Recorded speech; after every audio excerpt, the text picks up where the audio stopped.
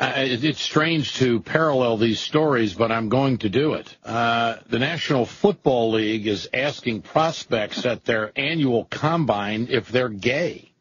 NFL prospect Nick Kasa was asked by scouts about his sexual orientation at the NFL combine. Now, folks, I don't even know if this is legal, okay? But the NFL is its own society. 32 of the wealthiest people in America own teams that everybody can't get enough of, so they're going to pick and choose who the hell works for them. Would they be asking this kind of a question in a conclave to start cleaning up the scandals and the abuse in the Catholic Church? I mean, what do you think, Reverend? Yeah, well, it wouldn't even get to even if they asked, that wouldn't be the question, because to be gay is not necessarily to be a pedophile. True, but you know what I'm talking about. Most of your listeners do. Sure, yeah. But no, they're not going to ask that because this is not part of the kind of inquiry that's going to go on in making this decision. I think you're going to see another European pope. You're not going to see the first pope from Africa. You're not going to see a pope from the United States.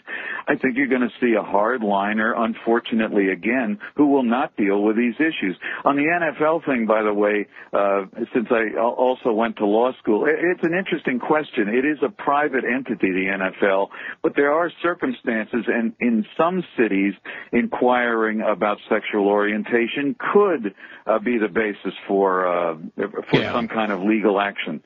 And let me be very clear. I was not trying to in any way, shape, or form infer that, as you stated, and clarified what I said. I'm talking about the intrusive questions.